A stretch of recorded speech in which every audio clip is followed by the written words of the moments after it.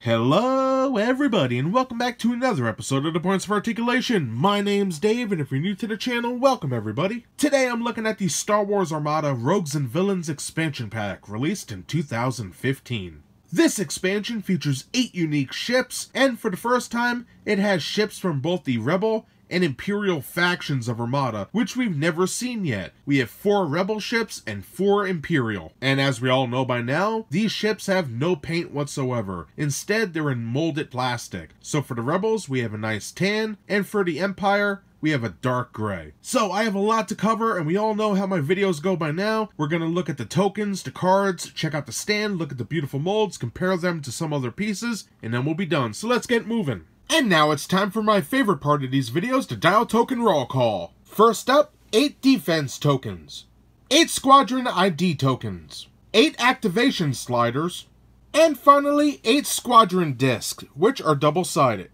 So that does it for all the tokens. Now let's take a quick look at the cards.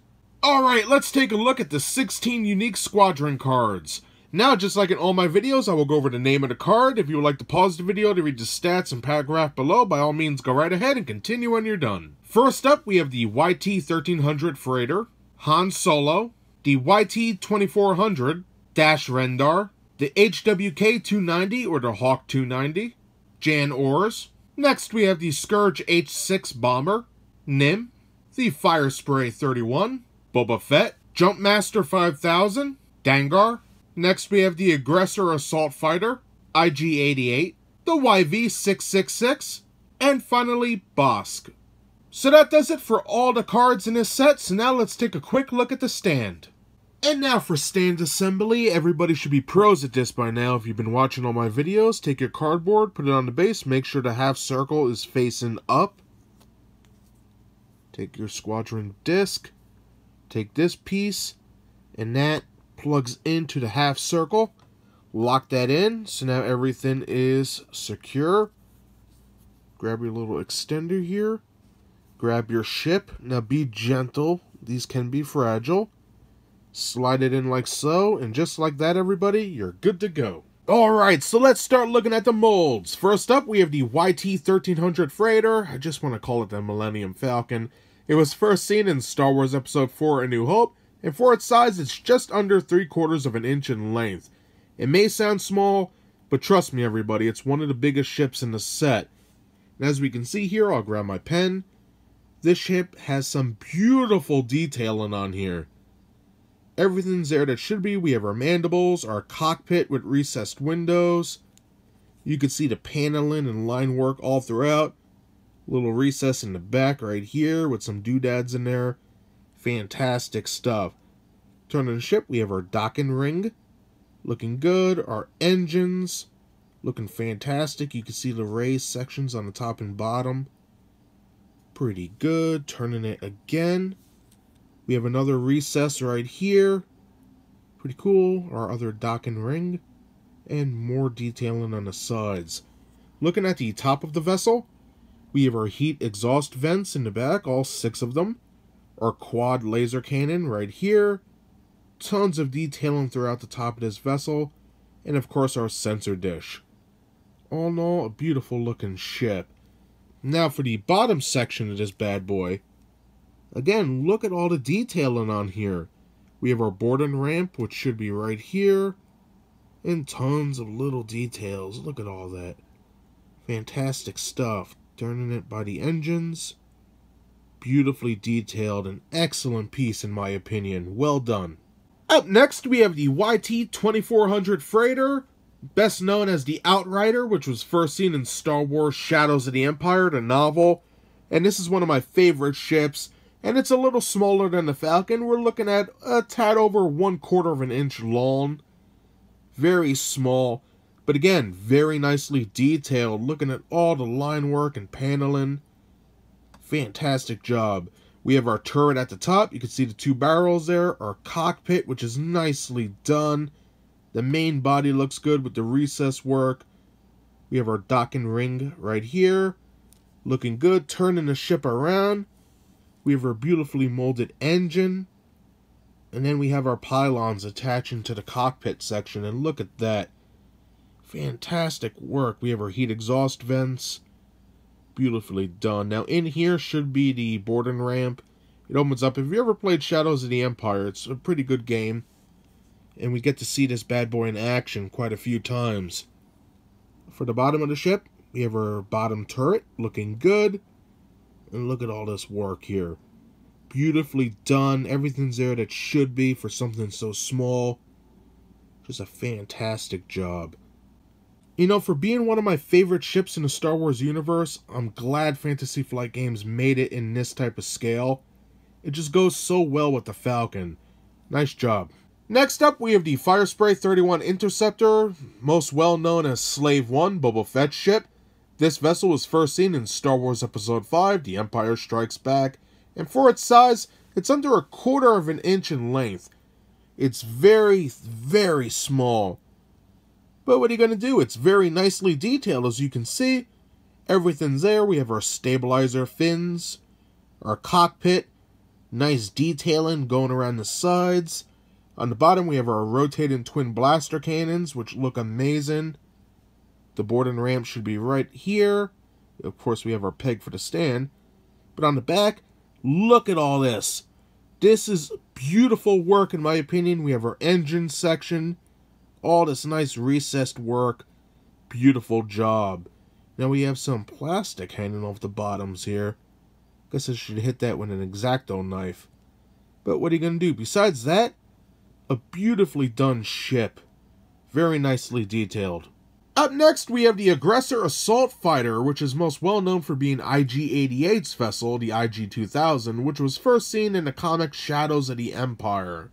And for the size, this ship is just over 1/2 inch in length, so not the biggest, but not the smallest by any means.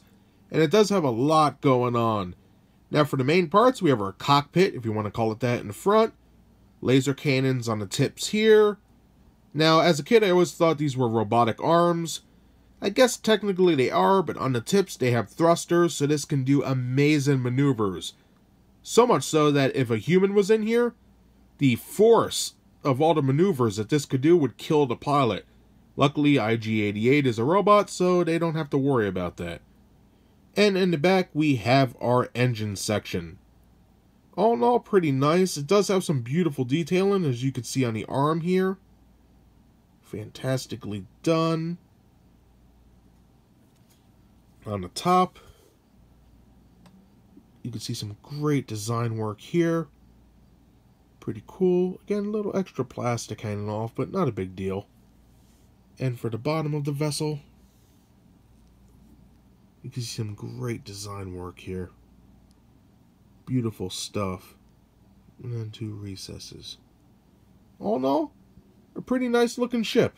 For the next vessel, we have the Jumpmaster 5000, most well known for being Dengar's ship, the Punishing One. The ship was first seen in the novel Payback, The Tale of Dengar, and for its size, it's the same as the Aggressor Assault Fighter, which is about 1/2 inch in length. So I'm not too knowledgeable of the ship. I do have a lot of diagrams and stuff, but I've never really read the books or anything like that when it comes to the different bounty hunter vessels. But I do know this, right here should be some sort of turret. I believe this is it. It looks like 4 different barrels there, so we have a quad turret. Some beautiful design work here and line work, recesses. We have our cockpit. The holding bay and everything should be a little bit immaculate. And then, of course, we have our engines, which are nicely done. A very unique looking ship, if I do say so myself. We can see some beautiful work here. And I like these rectangle pieces. I think those came out really good. Pretty nice.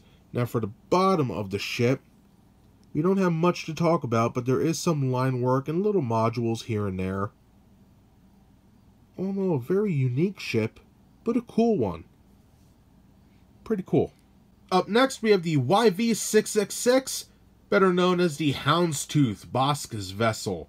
First seen in the prize pelt, The Tale of Box, which is a novel. For the size of this ship, it's a little over 3/4 of an inch in length. Now for the main parts of this vessel, which is very unique, right here should be the cockpit, which we can see some extra plastic there, but besides that, just look at the mold here. Very nice, very unique.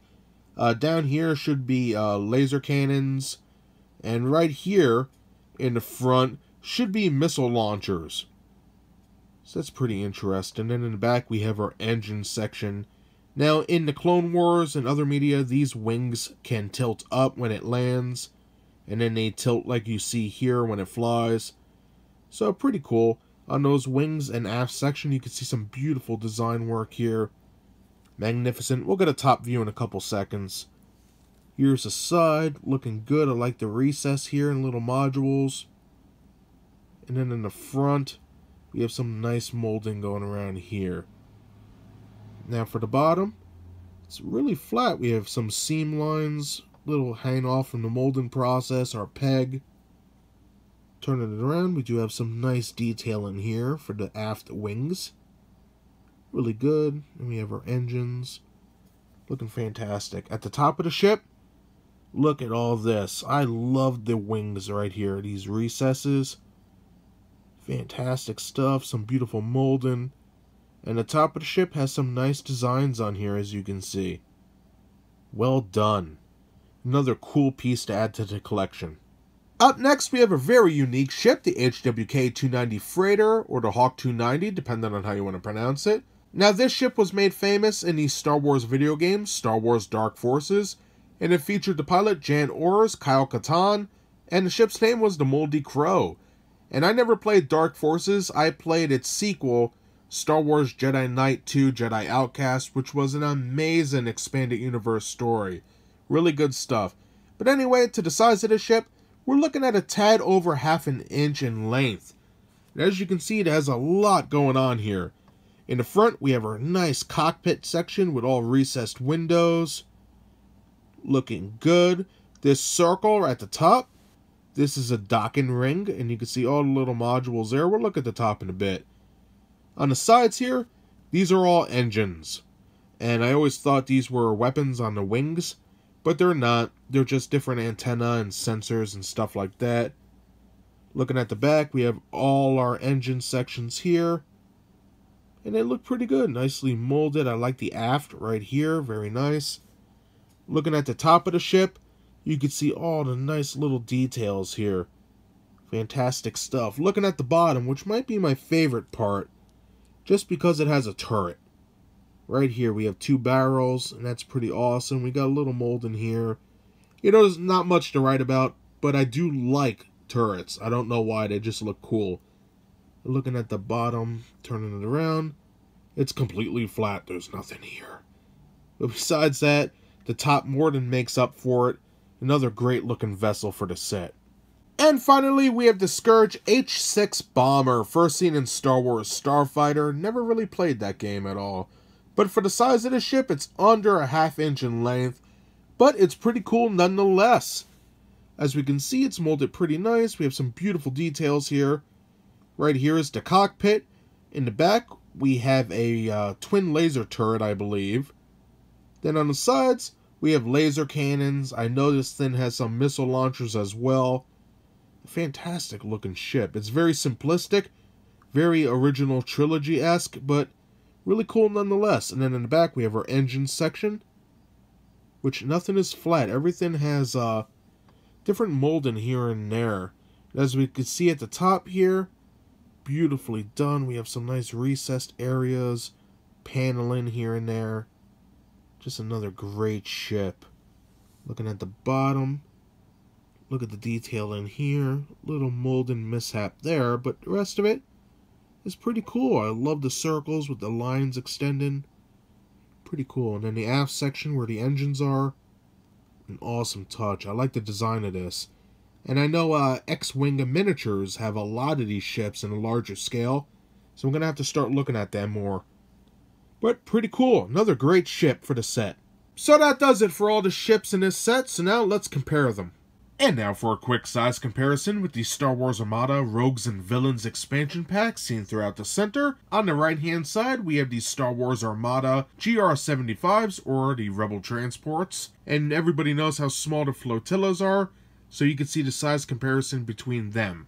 And finally, on the left-hand side, we have the Hot Wheels Star Wars TIE Fighter.